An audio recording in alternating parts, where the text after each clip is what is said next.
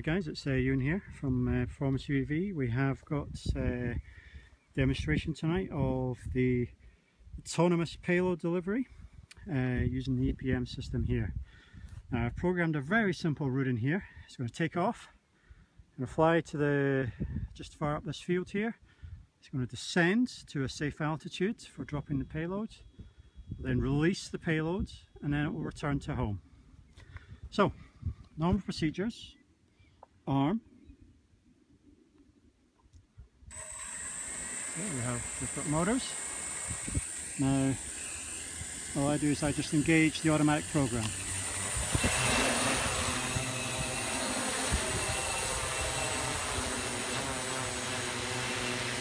That's it, taken off. Now it flies to waypoint 1. That's waypoint 1. It's now going to descend. Safe altitude, drops the payloads. So we're flying this completely automatic, we're not pressing any buttons.